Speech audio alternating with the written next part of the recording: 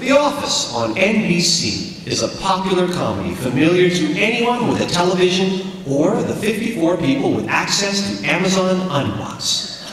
The show's about real life in an office, but behind the fun and attractive world depicted by the likable cast, there is a shadow world lived by grubby, nearsighted writers in the actual offices inside the Dunder Mifflin building. Welcome to the Writer's Block, a round table with the writers of The Office. Before we take questions from the room, we want to show you where many of the scenes that appeared on the show come from. Our own workdays. One day, Greg caught us watching the DVD screensaver instead of coming up with new ideas. Luckily, we managed to convince him that we were working, and then we had to put it in the show. Being very athletic, we writers often toss around the old pigskin. It's a great way to brainstorm crazy new creative bits for the show. One day, we realized that Justin Spitzer is a drunk. While tragic, we tried to make comedy out of it. Yes, over the years, we have used many of the real things that go on around our offices to make comedy for The Office. And who am I, you may be asking? Well, my name is Brent Forrester. And my story was the basis for Ed Truck's accident in grief counseling. For you see, at the beginning of season 3, I was decapitated in a car accident. Ladies and gentlemen, welcome the writers of The Office.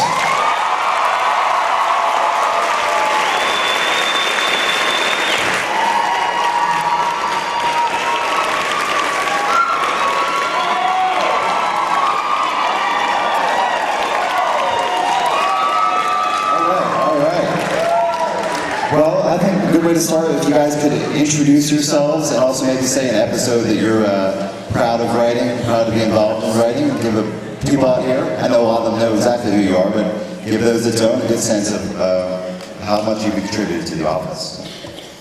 I'm Greg Daniels. I'm proud of writing Blue School. And I'm proud of writing The Secret. I'm Mike Shore. I'm most proud of rewriting The Secret.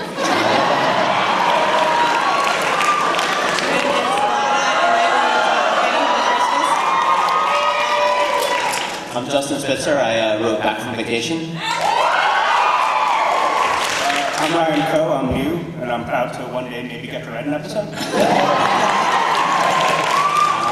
I'm Bonetsky, and I'm proud of helping Mike rewrite Lee on Secret.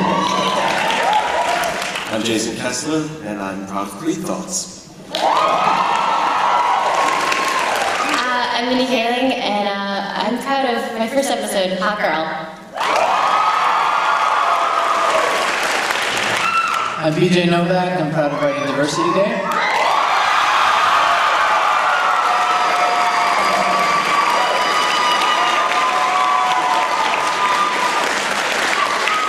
I'm Leslie Lewis. I'm proud of playing the role of Ryan on The Office. I also wrote an episode called Deposition that will be coming up soon, so. I'm Anthony Farrell, and the coolest thing I've written so far is that Kevin talking ahead with the PB&J thing. I'm Ken Sabornak. I produce all this guy's crap.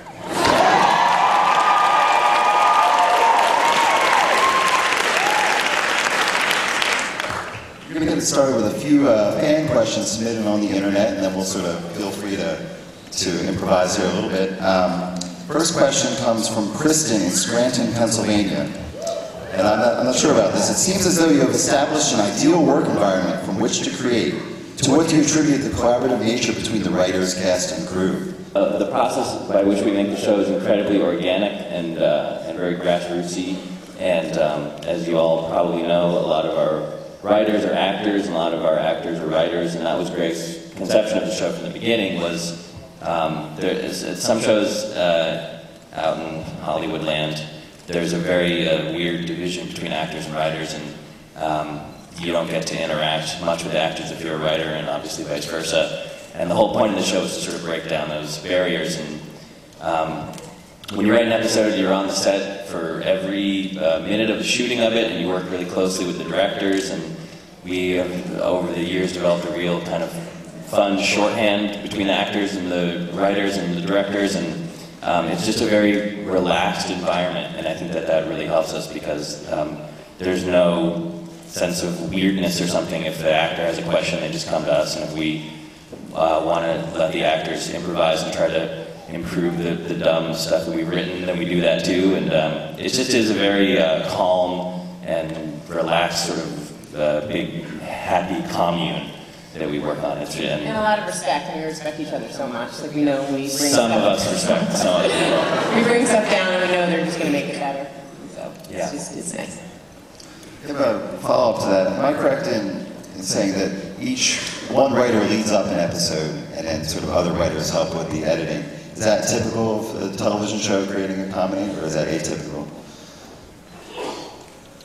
I don't know. Yeah, I mean, one of the writers is sort of, we all pitch all the ideas out, and we work really hard sort of making an outline, and then one writer goes off and writes the original draft, and then once you write it, you sort of, it becomes the property of the staff again, and we all rewrite it, but the person who's sort of the point person is on it from day one, and is on the set, and is in editing and stuff. And then, you know, you edit it, and you get it exactly the way that you think is best, and then Greg comes down and points out why what you did was stupid and terrible, and then he fixes it and makes it good. Another fan question, this is for Greg. Do you think at some point you'll have to explain why this fictional camera crew is now in its 4th year of filming this documentary? Can you ignore that indefinitely? I think yes. There's a lot of stories from the world of documentaries taking years and years to film. I think Hoop Dreams took 6 years to film or something like that, and there's others that take even longer. And I think it's typical with documentaries that, you know, they don't necessarily have big budgets, but they invest years into a project. So whether that's actually true or not is what I believe. As the show has progressed, the office workers seem to have developed a relationship with the documentary crew. Is this growth a conscious choice made by the writers? This is from Jessica in Columbus, Ohio. Jen should answer that.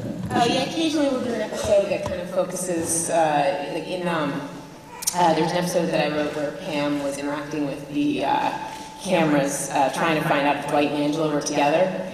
And the cameras got involved, and we had a lot of fun with that. We don't do that often, but it's fun when we get to do that. Like, Randall, one of our cameramen, he had a direction of, like, he's really excited to show her something, and he kind of ran up to her desk instead of just the normal, you know, kind of zooming in or going. So the camera was bouncing, and he waited there to try and get her attention, and when she looked up, he, like, pointed out something. So we don't do that very often, but I think it's really fun. Randall is also our DP and a director of many episodes, and he's like the hidden member of the cast, he and Matt, because when they look around, you get a sense of who the cameraman is. How much of the show is improvised? You guys must get that question a lot. Like, can you put that to rest here today? We encourage a lot of improvisation, and once we kind of get it scripted, then you know, we'll throw out lines to the actors, and then they'll start playing with it, and we'll get other things from that. Well, what's interesting is that when people improvise, there's comedy and there's story when you have like an episode, and most often, like 100% of the time, actually, actors will improvise on comedy. But then when you have to edit it, you don't have Steve's not usually like, the reason I did this was because you don't have a lot of improvisation on story. So even though it's hilarious, a lot of times it's cut out. I'll also say I believe that the fact that the actors know that there is improvisation coming up helps the scenes feel real. Because if there was a large gap between how you felt delivering the scripted line and how relaxed and natural you felt when improvising the line, we'd be able to tell that something was off in the way things were written or the way things were being performed. So I think that as a part of the process actually helps the entire show and the scripted lines feel improvised as well.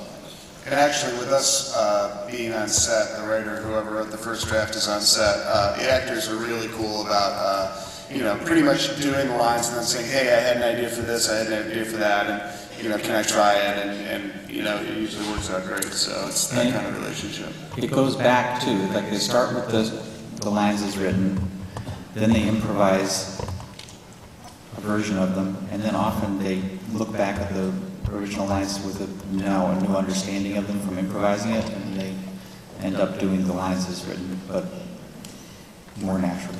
What are some of the obstacles the writing staff faced when dealing with producing these 4 one-hour-long episodes to open the season?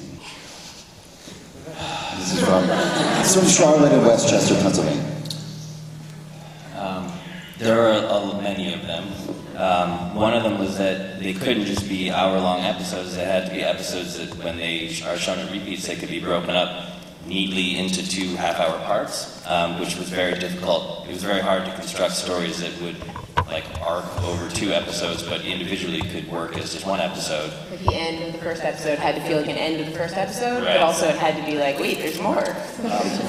I would say the biggest thing, though, is that the way that we shoot the show is that we shoot way more stuff than we need, way more stuff than we need, which is why there's so many deleted scenes on the internet and stuff, and for every 21 minute and 30-second show that normally airs, our first editor's assembly is like 35 or 38 minutes long. And I think if the show is good, it's because we keep cutting it down until it's like a finely honed little comedy nugget.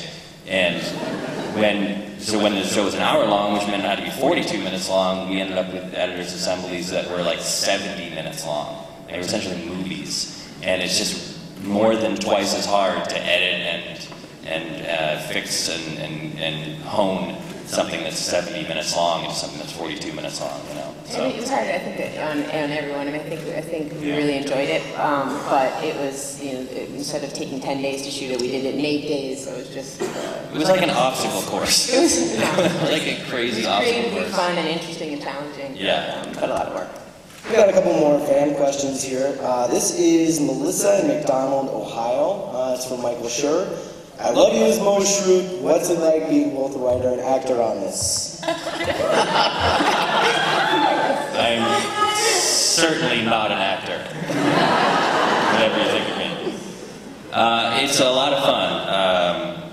It's a little odd because the other writer actors on the show, Paul and Mindy and BJ, are playing, less BJ than Paul and Mindy, but are playing essentially exaggerated versions of their natural selves. And in my case, it's exactly the same as Mike.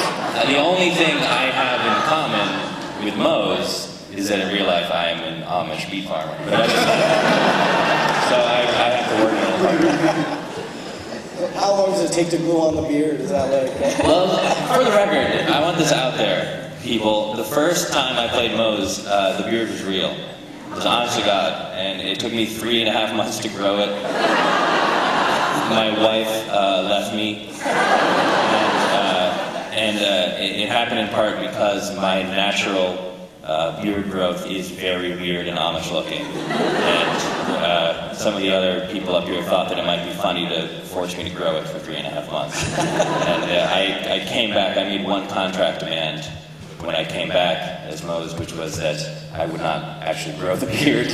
And so the last time it was a glue-on. It looked okay, right? It looked fine. I pretty much could have totally gotten away with gluing it on the first time, I think.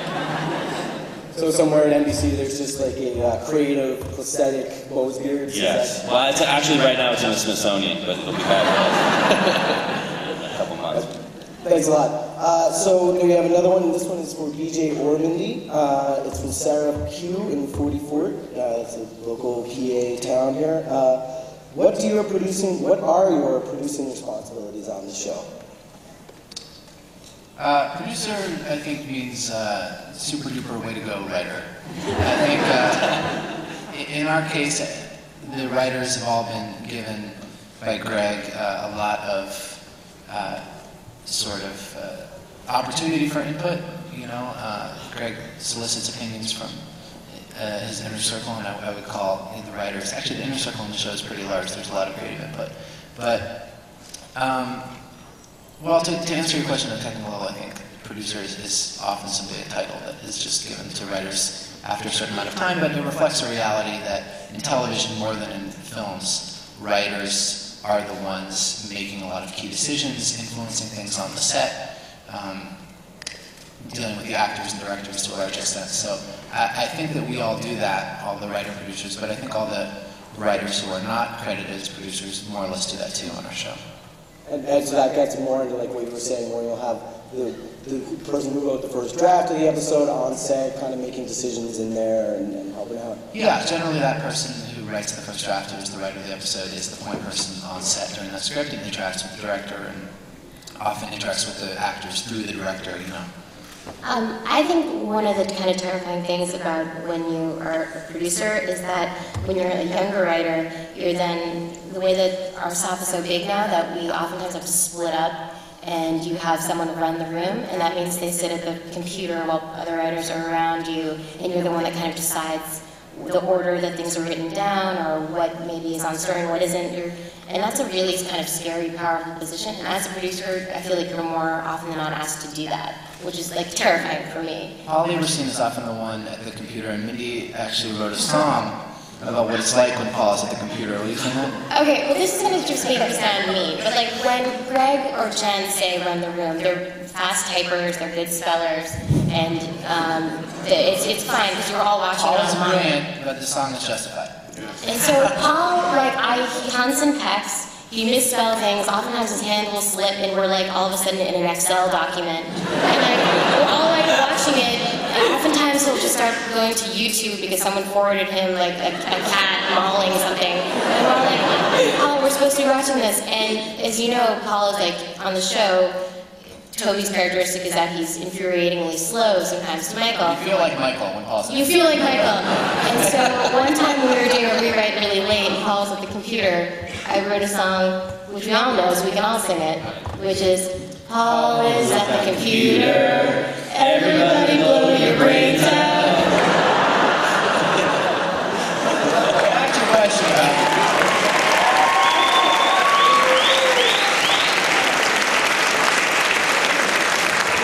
I'm sure he appreciates that out here.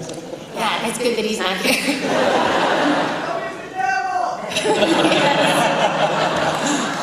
Also, one of the last thing I'll say about being a producer is that when I was a staff writer, you sort of have a sense of like, oh my god, I'm gonna get fired, oh my god, I'm no good, I can't believe I have this job, I've scammed the system. But you're just like generating jokes. You're considered just to be like a joke machine. But as a producer, you can kind of say things like, I'm a joke machine. Also, I don't think that character would do that. And you get to be like that kind of guy, which is more fun. You get to have like a little bit more investment, and so you're allowed to have more opinions about larger things. But not as many opinions as like a co-EP or EP, let's say. Anytime you see a really weird name on the show, it's probably Mike. Mike comes up with the craziest names, and I don't know if anyone, I think this made the final cut, but somebody was named Gwendolyn Trundlebed, and Mike named that. And her little also, Mike's responsible for Toby Flenderson. Yeah. Crazy. It's like if Paul's thing is that he's terrible at the computer, Mike's thing is that as though he's like a very funny, very brilliant comedy writer. If you have any name thing, he goes into like nonsense land. It was a joke that if you would be nothing happier would be if you had like a Swedish phone book. That was what Paul said he was going to get me for my birthday, was a Swedish phone book. Because every name I come up with is like Gern Grundleman, Larsmanson, and stuff. As a matter of fact, in the episode that we just did, there's a scene in the deposition where they're reading off the names of the people in the room, and the last two names are Ted Grundleman and Toby Flenderson. We thank Mike for that. It's the proudest moment of my life. But in this one episode that we did, The Return, when Dwight was had quit the job and was looking around for other jobs and stuff, he was interviewing with a bunch of people, and it was just very short scenes, and the people didn't have names or they didn't even have lines. And so it was very late at night, and I wrote in that the woman's name that he was interviewing with was named Gwendolyn Trundlebed for no reason. And then our set designers, who were fantastic, saw that this woman's name was Gwendolyn Trundlebed and thought that we were trying to say something about her character. And she literally was an extra. She just sat there and stared at Dwight. And they designed her office in this incredibly like elaborate, girly way. Like she was like really into fairies and was pink. And we got to the set and it was like, what is happening? And then I was like, it's going to the trauma bed, you know? It's just an interesting office.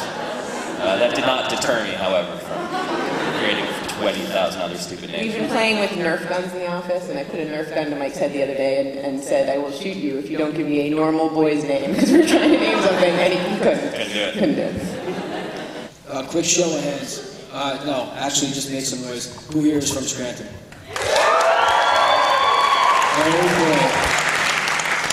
Maybe you can see where we're going with this, Greg. Who here is not from Scranton?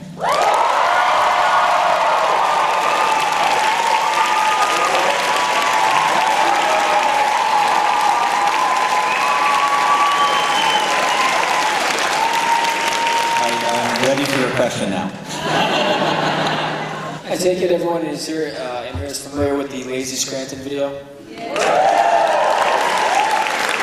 I think we want to know who's behind the Lazy Scranton video. Brent wrote the episode. I think that was me telling him to put it in because we talked about this is the you have to kind of compete to be cool a little bit in the office in the writers' room, which is hard for me because I'm old and dorky, and so I got all excited about Lazy Monday that I saw somewhere, and it's like, hey, do you see this? Somebody sent me a link to Lazy Monday, and they were like, oh, this is horrible, this is stupid. Redo Lazy Sunday, that's the cool one. And then I started researching it, and everybody had done some version of Lazy Sunday. There was Lazy Snellville, Georgia. There was Lazy Ramadi, some soldiers did in Iraq. And everybody did a version of it, and I thought it would be funny if Michael did one really late. Right? I think that's how it came about. And then Brent wrote it and you know, supervised it and produced it and everything.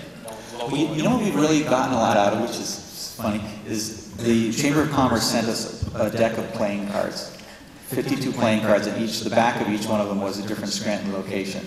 And that's how we've come up with almost all of the Scranton locations. Especially for the Lazy Sunday, because there was Montage Mountain, and there was the Electric City sign, and all different things were on the back of this deck of playing cards. There was a half a day where the deck was lost, and there was like a code red in the office. Why was Scranton chosen in the first place? You know, people ask me that all the time. And, there's a whole bunch of different reasons. I was reading John O'Hara stories at the time of the pilot, who's a great writer and sets a lot of his stuff here. A little smattering of applause. Paper Magic is a paper company that does children's Valentines. And it says Made in Scranton on the back of Scooby-Doo Valentines that I had gotten around the same time for my kids. There's a lot of different things. I think it was still maybe floating around when John Krasinski came here before the show when he was coming out for the pilot. Maybe not, but he came here with some buddies of his and shot the footage that's in our opening title sequence, and he interviewed different Scranton paper personalities, like a Pen Paper and Paper Magic, and the behavior of him going around with the camera crew asking the managers of these paper companies to show him around. It mimicked exactly what we were going for, kind of. And so we're like, yeah, that's a thumbs up. That works. And there's just 100 little things. And I'm really glad I did, though. I don't think we've gotten this reception in Utica.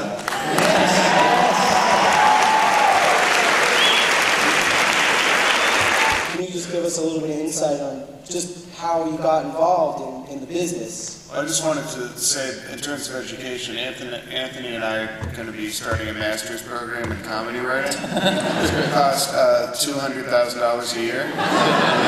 So we're accepting applications now. It is not accredited. Does anybody else want to give any more insight? One thing I've been kind of recommending lately to people who want to kind of get in is doing improv classes.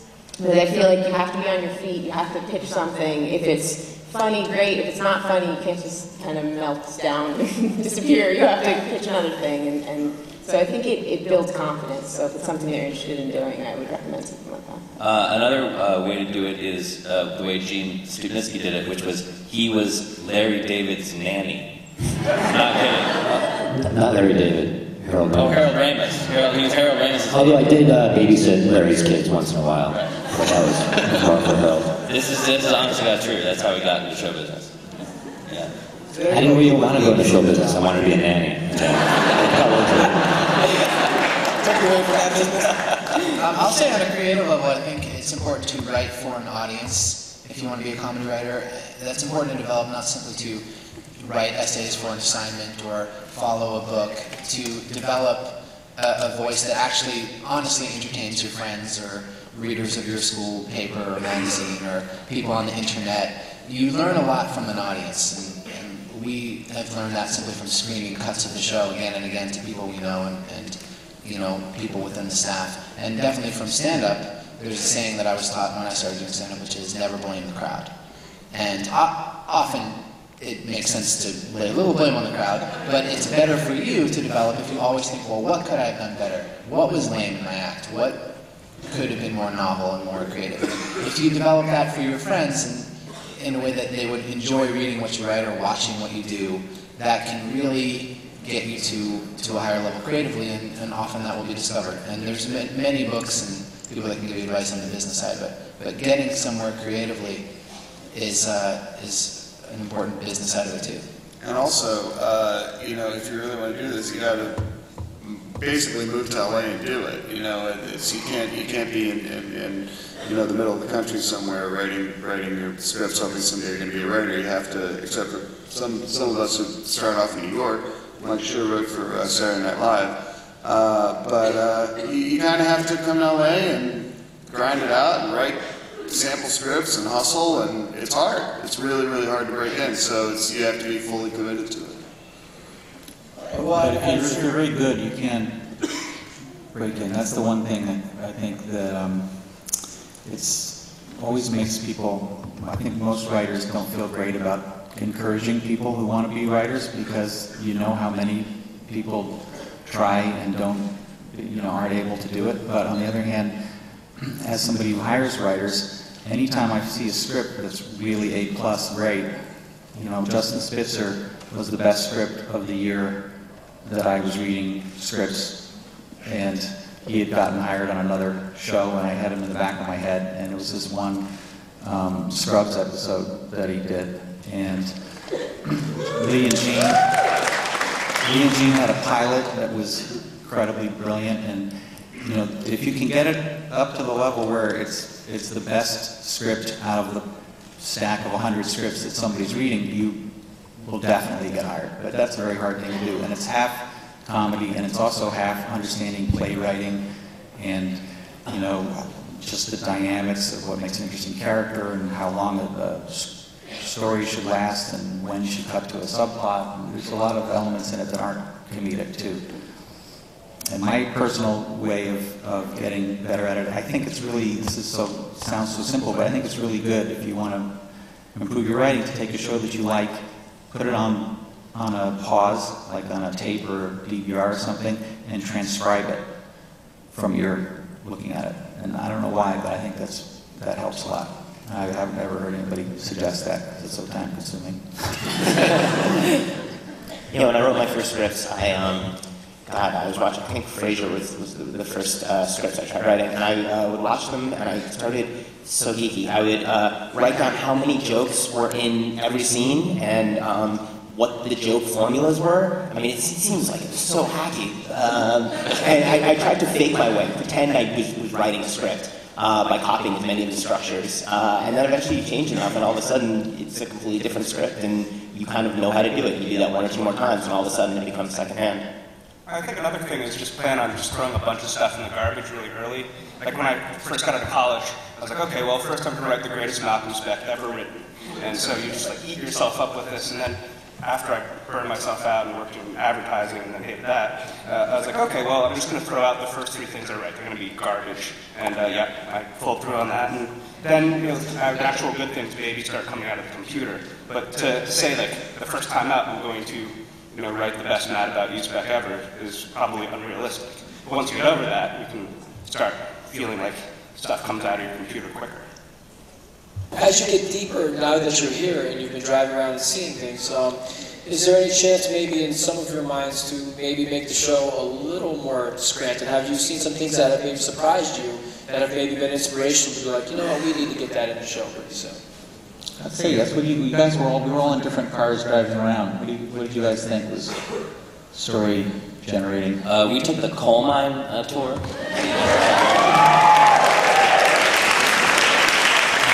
And it was very interesting, and we were thinking of trying to think of stories and stuff that we could do, and then slowly over the course of the tour, the mind-numbingly horrifying conditions under which the coal miners had to work in the tour, pushed the thought of comedy so far out of our brains that we couldn't focus anymore.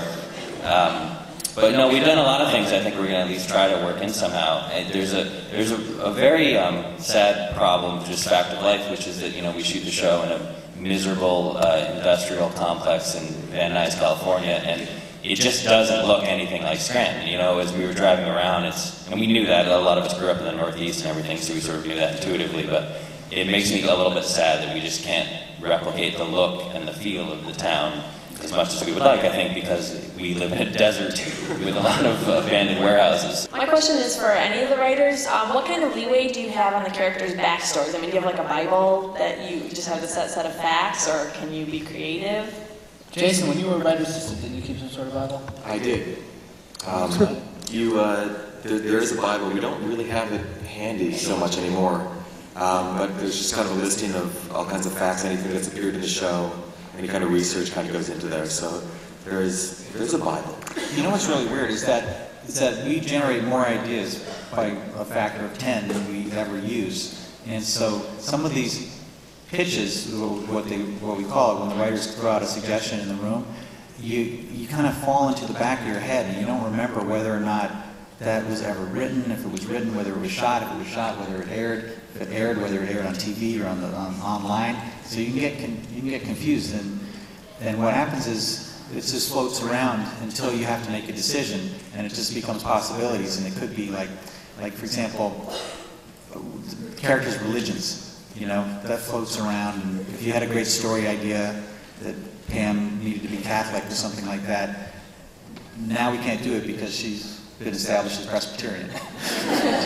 So every time you make a decision, you kind of limit things. So it's best to kind of keep it open as much as possible so you don't paint yourself into a corner and cut off a good story.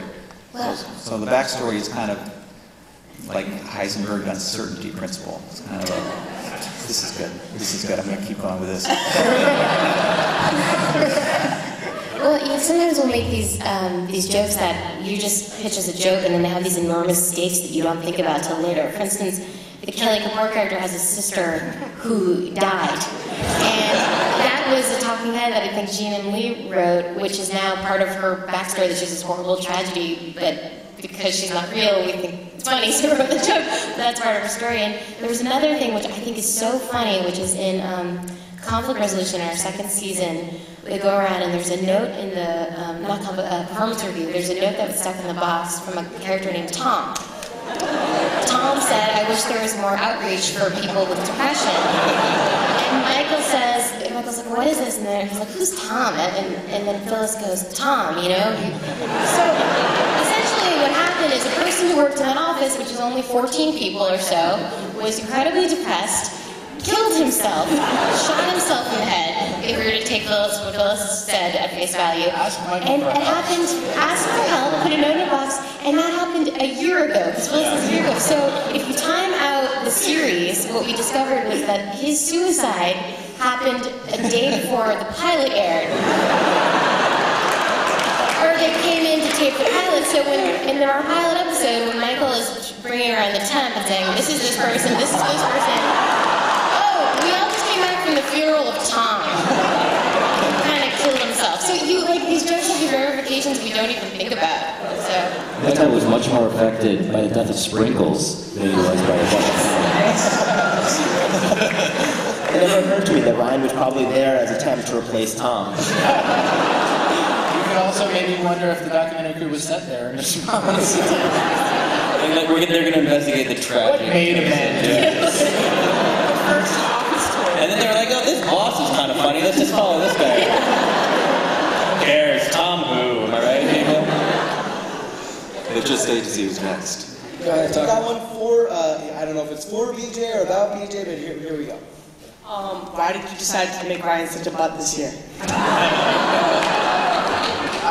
Well, obviously it was juiciest if Ryan changed as much as possible, and or at least revealed himself as much as possible. The beard was a part of that.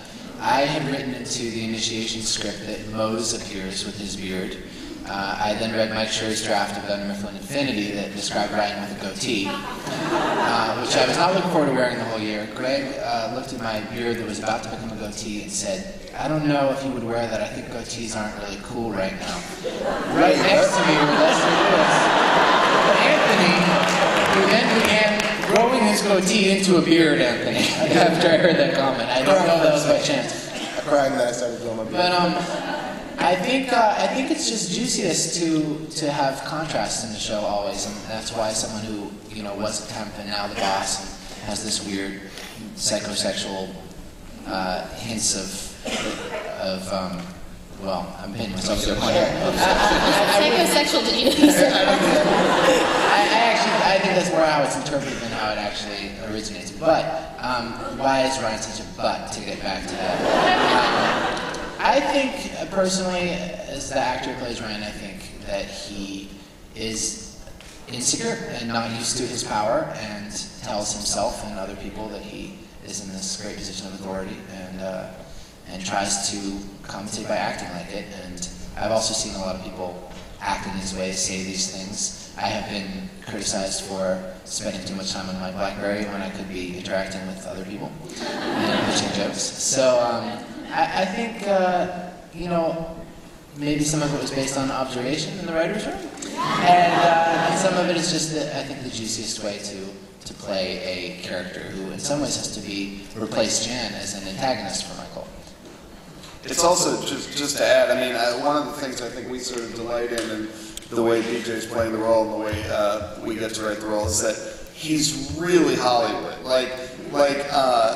He's definitely could be an agent at an agency, like a talent agent or something, and so I think we also get to have a little bit of fun. It might be a bit of an inside joke, but we get to take little stabs at lampooning our own business with this sort of just silliness of it and the self-importance of it. Hi, my name is Dan. I'm kind of big into film and video editing, so I was curious, what role, in writing does post-production have, just in general?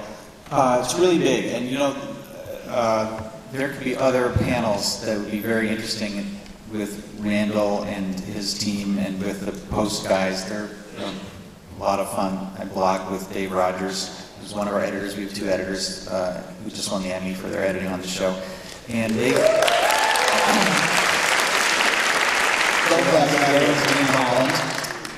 And because we shoot so much, there's no way that we could keep our jobs as writers and look at every take, or certainly I can't. And so there's enormous reliance on the editor's taste to go through all the different versions and the improvs and everything and select what they consider to be the best takes. And then they put the show together. And usually when we get in the editing room, it's like, all right, maybe we don't need this scene, but there is an enormous amount of take swapping. So their taste is huge at selecting of all the work the actors do, all the 60 hours that they shoot a week or whatever more, right? Because there's two cameras running.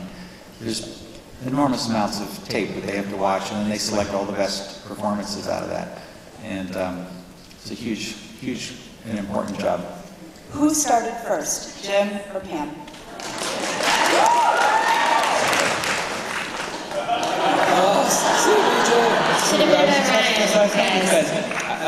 I think the most compelling thing we ever did on it was an alternate talking head ending to the client, where Jim told this beautiful story of his first day at work, where he went out to lunch with this person, and it was both his best first date and his worst first date because he found out that she was engaged. And to me, that means that she was there before him, and that was such a good talking head, and such a good moment that like got burned into my head. But apparently, we previously had said the other way around. So I don't know, because I'm going to say that Pam was there first. Has there been any thought into outsourcing certain departments and having, say, Kelly compete with her cousin Kimmy from Calcutta?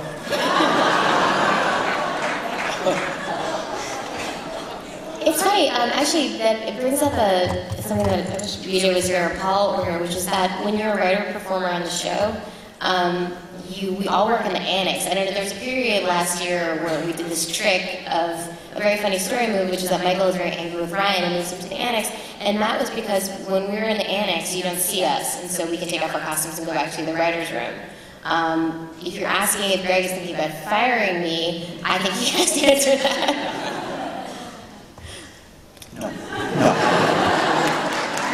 Never fire her. Are we ever going to meet Michael's mother that lives in Dixon City? Aww. Why Dixon City? Very possibly we'll meet her. We got an award once from the television critics, and Carol Burnett was there, and she was lovely, made a pitch to be Michael's mother.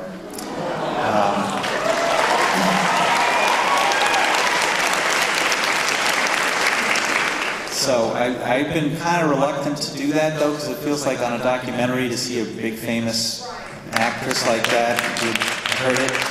So let's use this as a test case. So, all right, what do you think of celebrity guest stars in general?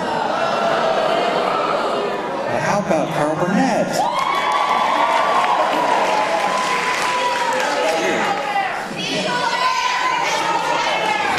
As Michael's mother, I don't think that makes sense. All right. Gene, I wanted to know if we're going to see the Vance Refrigeration guys anytime soon. I love the outtake when you're not delivering the bear when you guys go to hit on Pam in Valentine's Day, and I just wanted to know if we're going to see them anytime soon. That's actually a question for Greg. I don't know. I mean, these guys write each other into each other's scripts. I don't know if you recognize Dustin Spitzer as the intern, though, from Fun Run. He's got to be moving.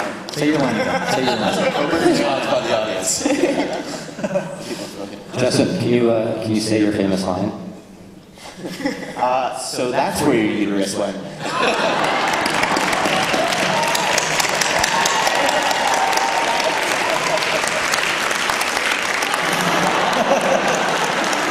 Some of them have been holding out. Jen Sled has been holding out for a better part. I desperately want to be a shrew. So until that part gets awkward. Yeah, we would love to put more Leo and Gino in. The interesting thing about Leo and Gino, maybe it's not the interesting thing about Leo and Gino. A thing about Leo and Gino is that Lee plays Gino, and Gene plays Leo. That was done to confuse our editor, Dave Rogers, who sometimes the lines of reality blur when he's editing it. He calls BJ Ryan and Mindy Kelly, and it's unclear if he knows what's actually happening. He spends so much time editing. So. He's constantly looking at a fake camera. Yeah. Doing takes to the camera that's not there. Like, can you believe these people?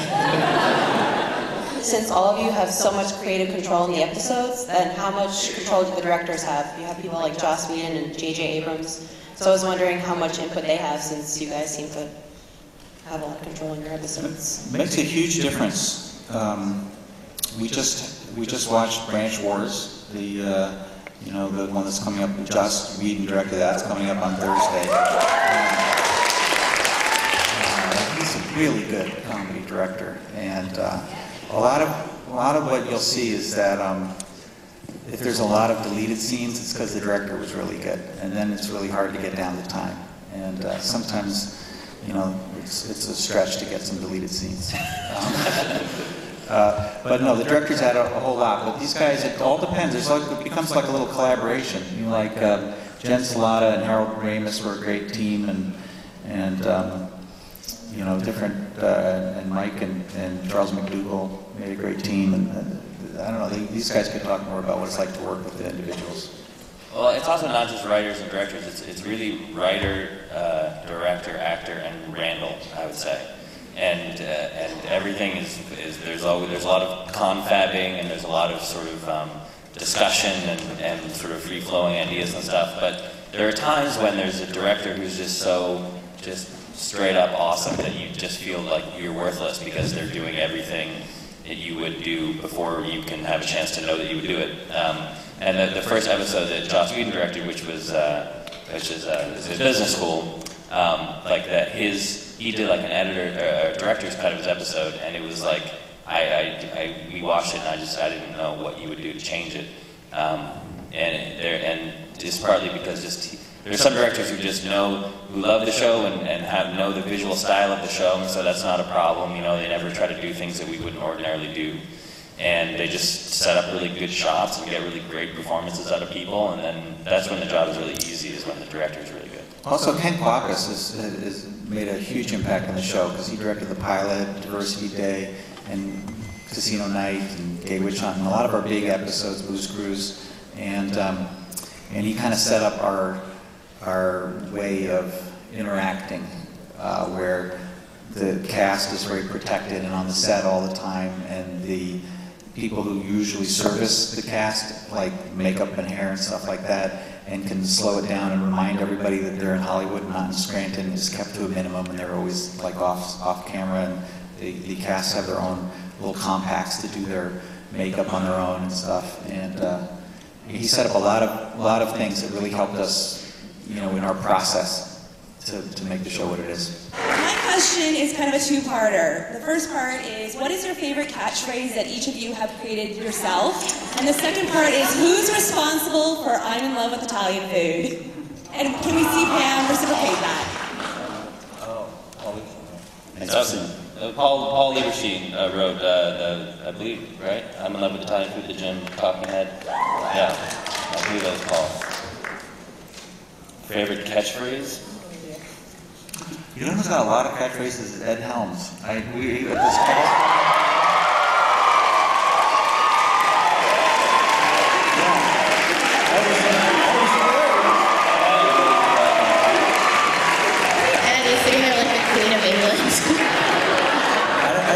think a lot of times the catchphrases come from the actors, because like in the script it might say like shut up or something, and then when Steve turns it into shut it, you know, and the way he says it, it kind of becomes a catchphrase, and then we start using it. But I think that they probably come up with most of them.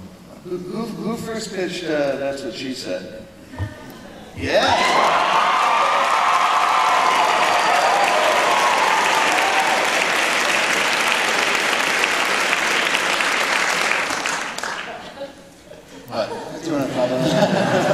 That's just, that's a very common, I found like college and high school thing, that's what she said. And now that it's in all of our heads, I guarantee you there will be one or two before the question and answer session is over. Because it gets stuck in your head and then you see so many options to use it, that's what she said. It's to the point now we're in the writer's room, we're just pitching and someone will say something and you'll be like, and you have a point that you have to make, but you can't stop, so you're like, well, I think Michael should, that's what she said, should try to really do this. It's like there's no joy in it anymore, even. It's like a take that we have. For Michael, too, it's a compulsion at this point. Sometimes he has to put an issue to rest with that's what she said before moving on. Right. Something he believes in. Jen has that problem. I'm just gonna say, Jen. Like, I mean, Jen, literally, like, you're trying to pitch in something, and you look in her eyes, and you know she's not thinking about anything, but just like racing of how, which is funny because it's a kind of like Jen's like a classy lady, but that's a pretty like low form of a joke. It's my favorite. In fact, Mike and Paul at one point sat me down last year and like, you have to pick your moments where you do that's what she said. Just do them, keep doing them, do them a little less. Yeah. I like when Michael says yesh. Y-E-S-H. I didn't come up with it. I just think Yeppers. Yeppers. I have a question. question from Mindy and BJ. I've noticed, especially last season, that the episodes that you write tend to center around your character a little bit more than otherwise. So I was wondering if you feel yourself biased a little bit towards developing your own character and getting to do what you feel like, because who knows their character better than you guys, right? So that, you know, things that maybe other people might not come up with, and a little biased towards gearing the story around your character. What part of Diwali did you think had to do with me or anything that I would know? Or casting my actual parents in an episode? How dare you? How dare all of you? You know, it's fun. I mean, it's really, when you get to write an episode, sometimes I get asked this question, and it is fun to write. I mean, like, I'm a performer, and it is fun to write stuff for yourself. And if you can do it and it's good and it's organic, then I think in Diwali it was nice because Kelly was the catalyst for them being able to hang out with a bunch of Indian people and see, like, you know, Michael doing Indian dancing and stuff. So it worked. When, like, for instance, in the episode you guys are gonna watch a clip of, Kelly is not in the episode because it didn't really serve a purpose. I couldn't find a way that her character could have, like, a comment on what was going on or part of it, though I tried. She pitched a narration for Kelly. It's going to be a dream that Kelly had. Welcome to Scranton, everybody. Oh my God, you guys, it's Branch Wars. Just like anything. Oh my God, just anything. But, like, you know, everyone does it. Like, Mike is constantly like, how do we put Mose into the convention? Could Mose come along with Pam and Angela when they talk about Dwight? You know, like, he's always just trying to put himself in. Come to work with that beard on. Sit at a desk, say, wouldn't it be funny if Mose did this, Mose did that. And also, you guys know that, like, the team, Lee and Jean, were not sitting next to each other to appear like autonomous units, are also characters on the show. They play Leo and Gino, who work at Advanced Refrigeration. And We talked about that. you did? When I was in the bathroom? Some other time. Okay, sorry, I missed it. But, like, no, yeah, it's a temptation, but, you know, oftentimes you are not in your own episode. BJ, is the same thing for you? Yeah, well, sometimes there's an episode, like, I believe Mike came up with the idea for the fire, and Greg assigned it to me just because it seemed like a good fit, you know. Ryan started the fire, how about, you know, the guy who plays Ryan writes the episode. And that was great, and, you know, sometimes, though, I prefer it when someone else writes Ryan because it will push me more. Like, when I read Mike's draft for Dunder Mifflin Infinity, I wouldn't have thought, because as the actor who plays Ryan, I'm always thinking, well, what would he do, what would he feel, how would it be real?